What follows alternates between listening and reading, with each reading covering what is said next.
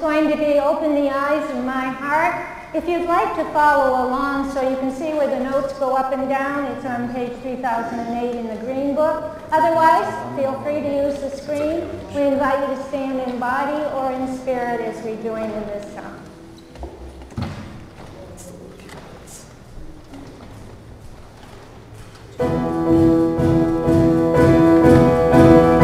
Open the eyes of my heart, Lord. Open the eyes of my heart. I want to see you. I want to see you. Open the eyes of my heart, Lord. Open the eyes of my heart. I want to see you. I want to see you. To see you high and lifted up, shining in the light of your glory. Pour out your power and love as we sing, holy, holy, holy. Holy, holy, holy. Holy, holy, holy. Holy, holy, holy. I want to see you. Open the eyes of my heart, Lord. Open the eyes of my heart. I want to see you. I want to see you. Open the eyes of my heart, Lord. Open the eyes of my heart. I want to see you. I want to see you. To see you high and lifted up, shining in the light of your glory. Pour out your power and love as we sing, holy, holy, holy. Holy, holy, holy. Holy, holy, holy. Holy, holy, holy. I want to see you. Open the eyes of my heart, Lord. Open the eyes of my heart. I want to see you. I want to see you. Open the eyes of my heart, Lord. Open the eyes of my heart. I want to see you. I want to see you. To see you high and lifted up, shining in the light of your glory. Pour out your power and love as we sing, holy, holy, holy. Holy, holy, holy. Holy, holy, holy. Holy, holy, holy. I want to see you.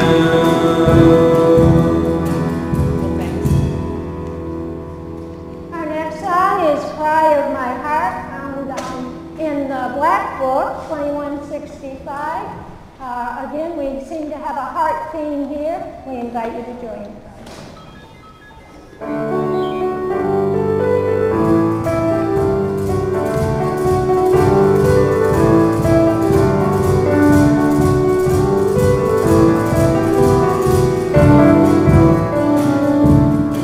It is the cry of my heart to follow you. It is the cry of my heart to be close to you. It is the cry of my heart to follow all of the days of my life.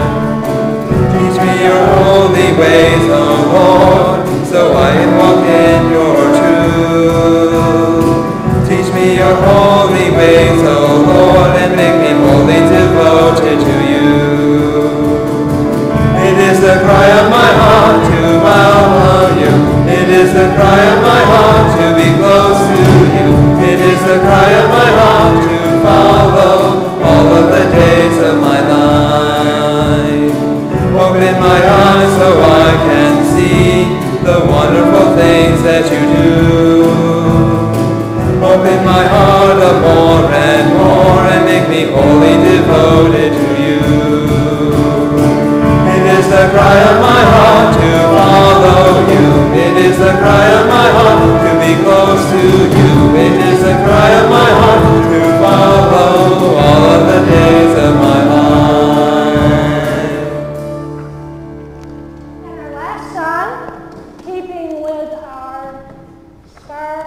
bonfire are pledges that will make the fire grow brighter. Pass it on. It only takes a spark to get a fire going. 572 in the hymnal, again on the screen.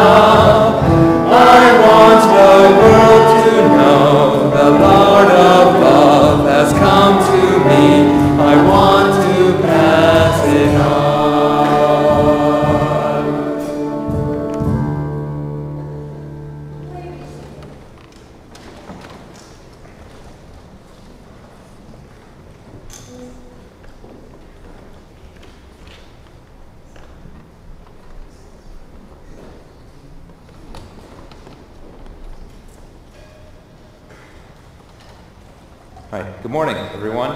My name is David Wells, and I would like to welcome you to Christ Church Troy, whether you're here with us in person or watching over the live stream. I think the camera's over there. Hello. Christ Church Troy is a reconciling congregation of the United Methodist Church. This means, in brief, that everyone is welcome here, without exception. If it is your first time here, or your first time in a while, then welcome. We're glad that you're here.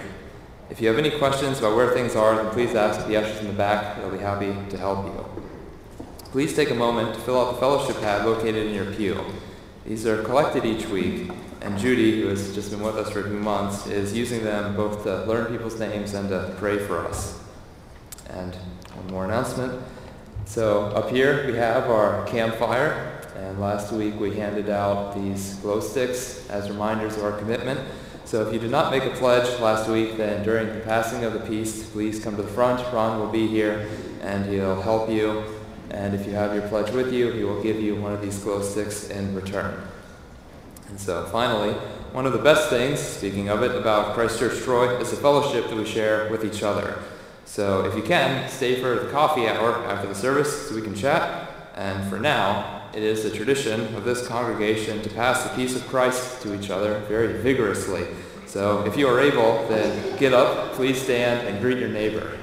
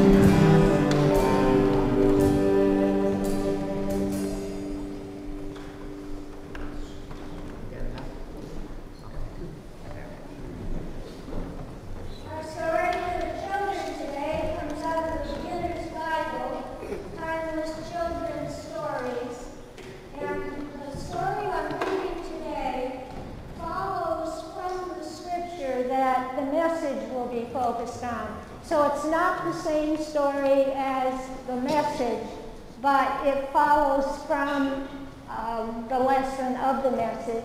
And we are inviting children to come up to the front bench here. And any children who are watching from home, now is the time, if you'd like to hear a story, to come to your TV or your monitor or your cell phone or whatever you're watching us on, as we hear this story called A Good Neighbor. You know what a neighbor is? Somebody who lives near. That's what. Yeah, that's one definition of neighbor. Let's. Okay, you sometimes have tea with your neighbor, do you? Interesting. Okay. What is that? Chocolate. Chocolate on a plate. Hey, sounds good to me. Okay, a good neighbor. I know that I should love God, a man once said to Jesus. I should love God with all my heart, and I should love my neighbor too. But who is my neighbor? Jesus told him a story. There was a man walking along the road. He was going on a trip. Suddenly, robbers jumped out at him. They hit him. They took all the things he had with him, and they left him hurt, lying by the road. A short time later, step, step, step, someone came down the road. It was a man who worked in God's temple. He could help the hurt man. But no, when he saw the hurt man, he crossed the road. He passed by on the other side. Soon another man came, but he passed by too. Then, along came a man on a donkey. This man was from a different country. When he saw the hurt man, he stopped. He put bandages on his hurt places, and he took the man to a house where he could rest and get well.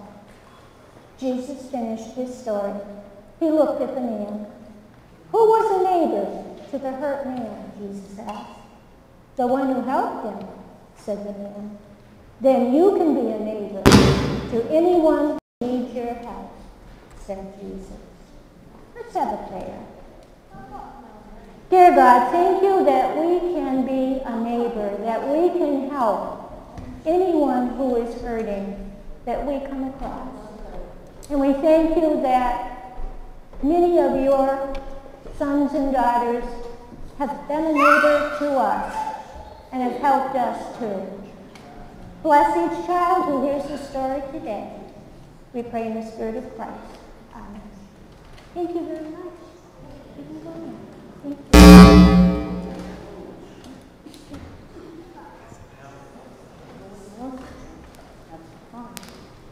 We are introducing a new song today as we get ready for the prayer. We invite you to remain seated. It's number 492 from the hymnal, or once again it'll be on the screen. Prayer is the soul's sincere desire, and we're singing verses 1 and 6.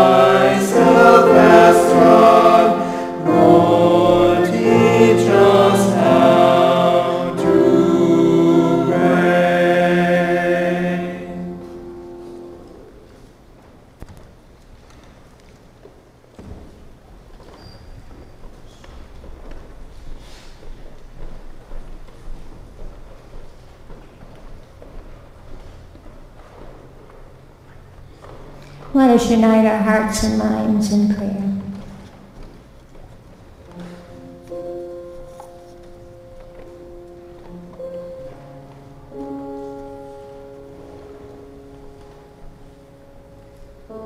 Eternal God, we come before you with gratitude for the earth that you have provided, with gratitude for love that we have found, with gratitude for hope that calls out to us even in the midst of troubles, even in the midst of worries, even in the midst of pain, even in the midst of bereavement.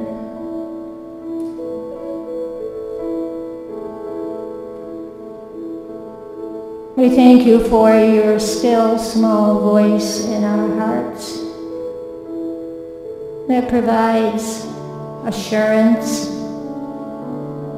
and guidance, a holy presence. You have set us in the midst of others who may need what we can give, and we may receive what others can give. We thank you that you bring us together in a world where there is so much that can tear us apart.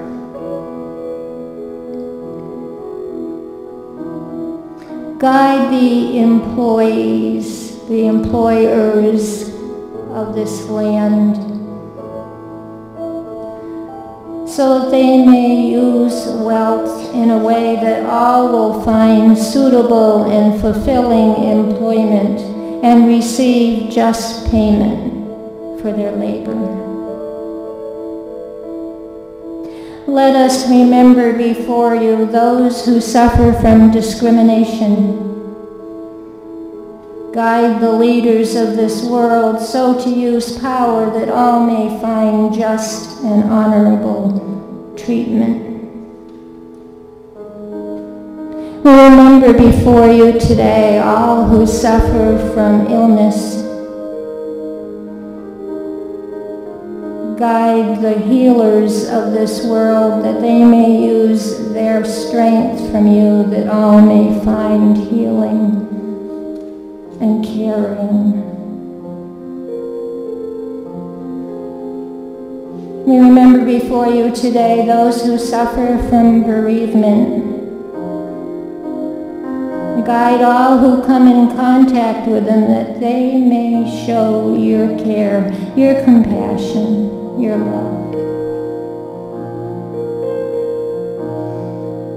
Guide the leaders who are indifferent to your earth,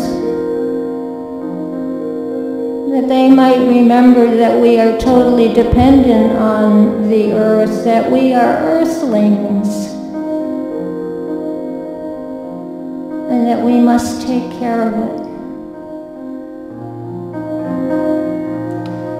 We remember before you today those who have been instrumental in our lives to bring us to a good place.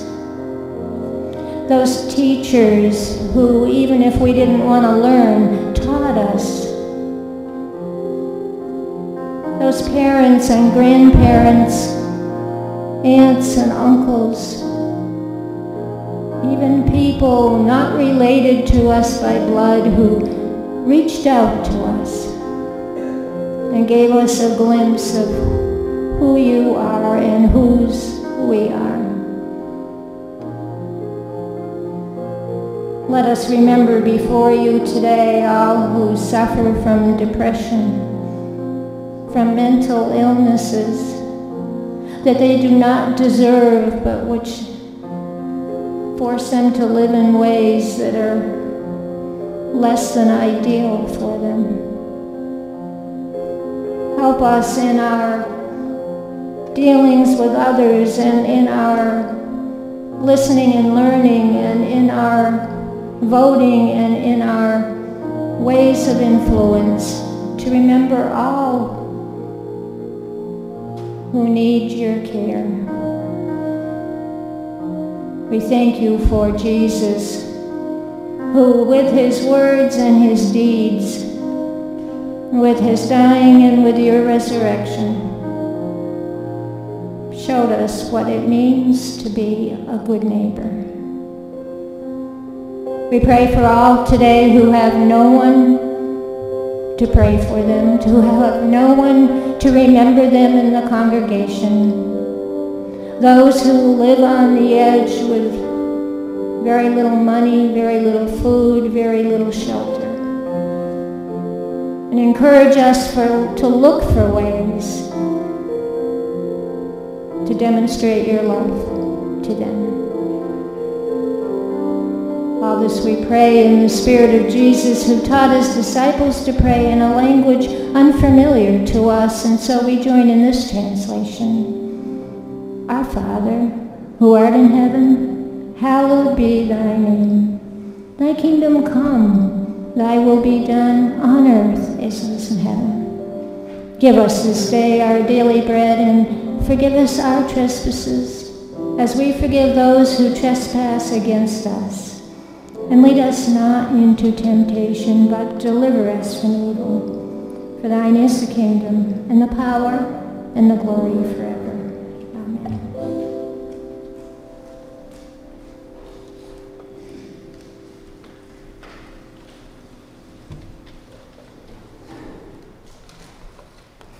Today's scripture is from Matthew 22, verses 34 to 46. When the Pharisees heard that Jesus had left the Sadducees speechless, they met together. One of them, a legal expert, tested him. "Teacher, what is the greatest commandment in the law?" He replied, "You must love the Lord your God with all your heart, with all your being, and with all your mind. This is the first and greatest commandment. And the second is like it. You must love your neighbor as you love yourself. All the law and the prophets depend on these two commands." Now as the Pharisees were gathering, Jesus asked them, "What do you think about Christ? Whose son is he?" "David's son," they replied. He said, "Then how is it that David, inspired by the Holy Spirit, called him Lord when he said, 'The Lord said to my Lord, sit at my right side until I turn your enemies into your footstool'? If David calls him Lord, how can he be David's son?" Nobody was able to answer him. And from that day forward, nobody dared to ask him anything. The word of God for the people of God.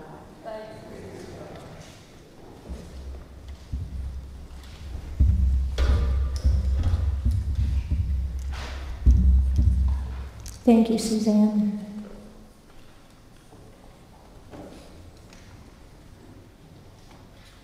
What is the greatest commandment of the law? You are a 30-something man born in Bethlehem, of parents who were forced to be displaced persons because there was a price on your sweet, innocent head. You were raised in the backwater village of Nazareth in the province of Galilee in the country of Israel. Your mother's name is Mary, and in Matthew's gospel you are known as the son of Joseph, although we hear nothing of him after that trip to Jerusalem when you were 12. You have been traveling around the area preaching and teaching and even healing people, and now some of the establishment religious types, experts in the law of Moses, the religious and civil law, are challenging you. They want to know if you're as familiar with the law of Moses as they are. They want to know if you have the chops to go head to head with them. And so they demand to know, what is the greatest commandment of the law?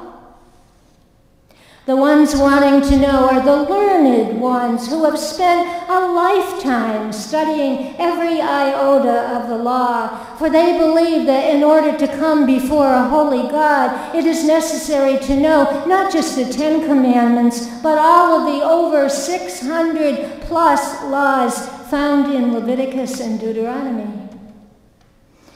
And here these learned men are seeped in all that learning, testing you. You are barely into your 30s, and these men are clearly your superior in age. These are your learned professors. But you're up for this.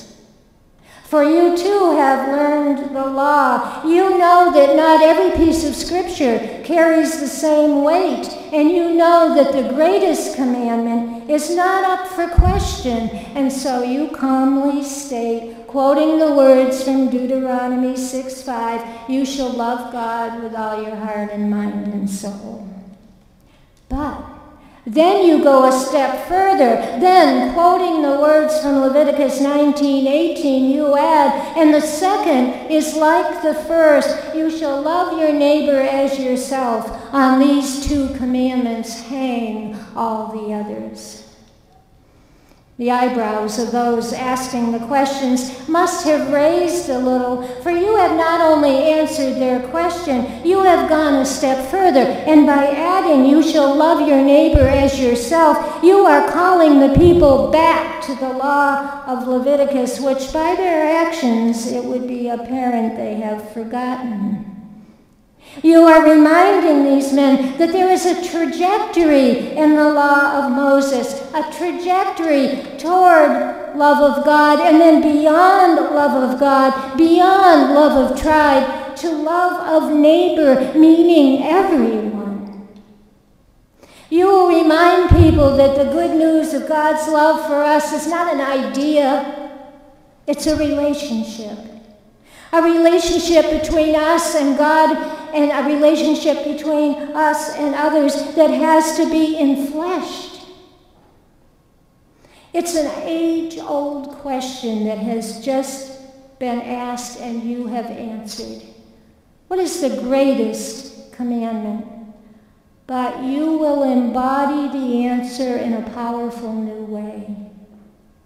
And then, not content to simply answer their question, you ask one of your own, a question that future scholars will wonder why you asked. Were you just proving to these scholars that you do have the chops to go head-to-head with them? Were you playing with them, saying, in effect, you want to discuss theology? Try this on for size. Or were you looking for not just a correct answer, but for their thinking about the Messiah? The question you ask begins simply enough. Whose son is the Messiah? They give the time-worn answer based on the prophecies that state that the Messiah will come out of the house of David. David's son, they say. But then comes the conundrum. Then how is it, Jesus asks, that David calls the Messiah Lord? If David calls the Messiah Lord, then how can he be David's son? Not surprisingly, no one was able to answer you, but it's an important point you were making in the guise of a question. For you know that the word son means more than biological progeny, that in the continuity of God, the Messiah must demonstrate what God is like. And being the son of David, the representative of David, is too small, not enough like God, that the Messiah must embody God. Well, apparently this deep theological thinking was too much for these learned men, because you would find in the days ahead that nobody wanted to ask you any more questions. So you have answered the question put to you, the question about the greatest commandment, and you have answered that it is love of God and neighbor. But you know that most people think love is an emotion. Well, you know that that's not what this love means. You know there will come a time when leaders and the people they lead will announce that you can't legislate morality, but you also know from the laws of Moses found in Leviticus and Deuteronomy that love means actions. Actions like not harvesting to the edge of your fields so migrants can have food. Actions like building a fence around your flat roof where you entertain so your neighbors won't fall off. Actions like, even if it's a Sabbath, and one of the 10 Commandments is you shall do no work on the Sabbath, even so, if your neighbor's cow falls into the ditch, you will do the work of helping it get out. You know that the reason for the law is to ensure that love will be lived out. You know that morality must be legislated to ensure that neighbor is cared for. You know that left to our own devices, we will not put others first, but will do what benefits us. And so we need the law. You know that's why it's important to study the law, because love involves hard thinking about what would be right in every situation to ensure that neighbor is cared for. You know it's not all about us, it's about our neighbor. Furthermore, you know that love isn't just about being nice to people, that what's at stake here is what it means to be holy as God is holy, that the law is about ensuring the holiness of relationships. You know that love means acting in a way that's for the other person's and the world's well-being. You know love means even dying for your neighbor if necessary, which, as it turns out, you do. For what would be the point of claiming that God gives us eternal life, that love is stronger than hate, that life is stronger than death, if you're not willing to back it up with your own mortal body. And so you let your enemies kill you. And then you are resurrected by God, and then a whole church arises out of your love. Let's think about that church.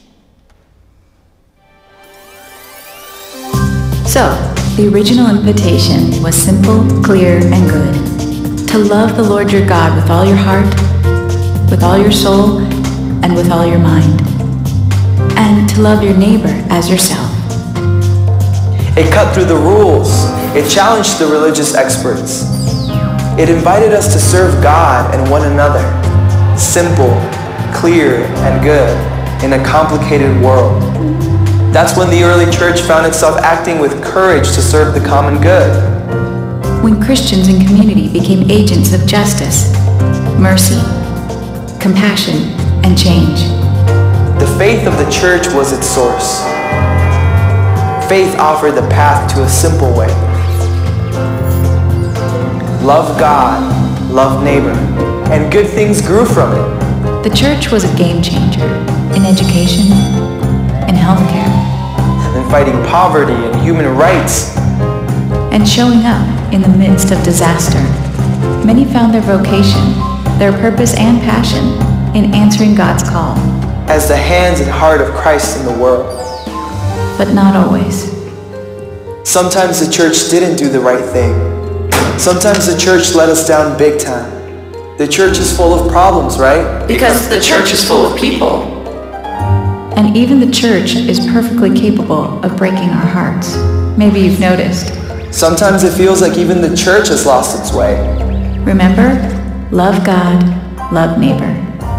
Sounds good, but sometimes we don't feel welcome, Seen heard. or inspired. Instead of real, it feels repressive. Instead of engaging, it feels empty. Seriously. So we have a right to ask, is this still a place where I can make a difference? Is this a place where my gifts and my voice will be honored? And where I can be a leader. Is the church still a game changer? Or has it just totally lost us? So we're forced to ask the question. Do we stay or walk away? Well, in spite of all its flaws, the church is still our church. We can make it a place where we find signs of life, of love. Where something good might still be waiting for us and generations to come. Where people, however broken and divided, Find a way to come together. The church can be a place where we ask the biggest questions under a very big roof and share the stories of our lives across generations and differences. So what do we do now? What will you do? Maybe what we all need to do now is take a step back. To the beginning, when things were simple. When once again, we bring heart, soul, and mind to be agents of justice, Mercy, compassion, diversity, change. renewal. You and I can be leaders of the church. And together, we can create a church where no one's an outsider. A church that cares for others. A church that serves the common good. Where we're still the hands and heart of Christ. In the streets, the schools, the shelters. In the parks, the pulpit, the clinics. Standing with the abused, the neglected, the lost. Love God, love neighbor.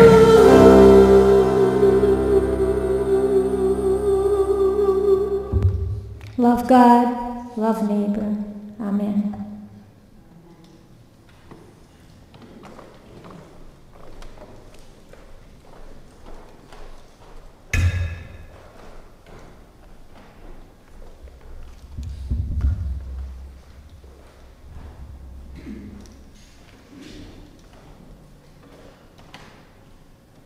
We're going to start off with our offertory, our offering. The ushers can bring forth the offering.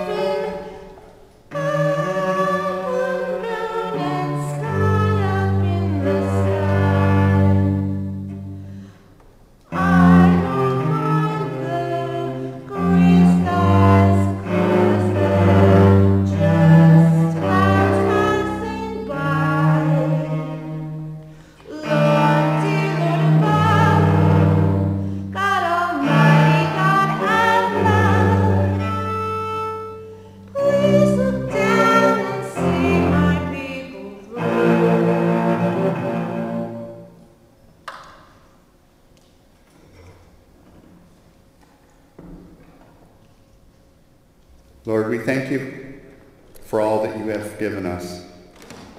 And this morning we share our time, our talents, and to a small extent our treasures, so that the light of our mission can go out from this church to shine in the dark places and bring hope and show God's love so that we can be neighbors.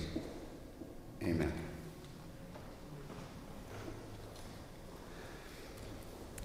Christ Church is on a journey together with Christ, questioning, serving, and growing.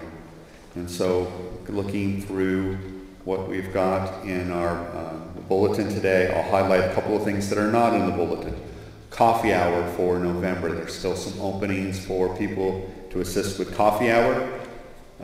Trained people are standing by to help you with the making of coffee or preparing where things are on a Sunday morning. So if you feel that you would like to be a neighbor in our coffee hour, that's a way to be a neighbor there. We also have a week from today is our annual conference. And if you haven't already, if you're a leader and you haven't got your report in, it's due today. So get those in. Georgia's compiling that into a book for next Sunday.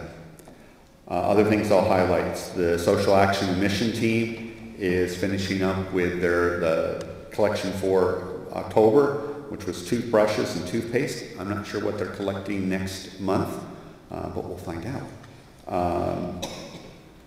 Let's see, hit coffee hour, hit that. Adult Forum under Ken is going on Sundays at 9:30. Community meal, we're looking for somebody to assist there. There is the Crossing Study at Judy's house on Thursday at 7 o'clock. And if the books haven't come yet, we will not meet this Thursday. Okay, so if the books haven't come yet, there won't be a meeting this Thursday. Okay. So stay tuned in your email and Facebook and etc. to find out whether we're on or off for Thursday. Is there anything else that anybody has to bring forward? If you have not given your pledge to bring light to the world through our missions, that's what the glow sticks are for those who are new to our fire here. That's what the glow sticks represent, is the fire of our mission going out. Please get your pledge cards in so that we know where we're at. Right now we're about 50% in numbers and in amount, so that tells me that there's still some pledge cards sitting on a table somewhere needing to be done. So please get those in so that we can get that budget process going. And now we go to our last hymn, which is Make Me a Channel of Your Peace. It'll be up on the screens or in the Faith We Sing, 2171.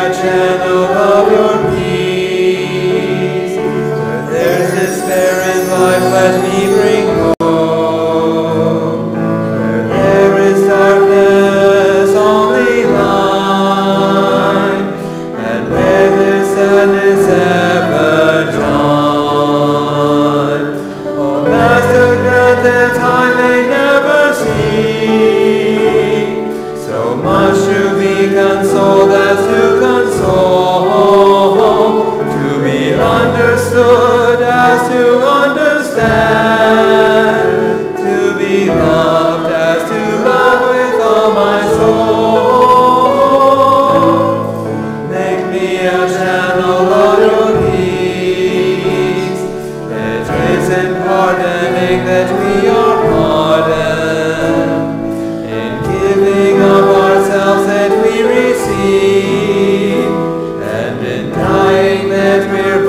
eternal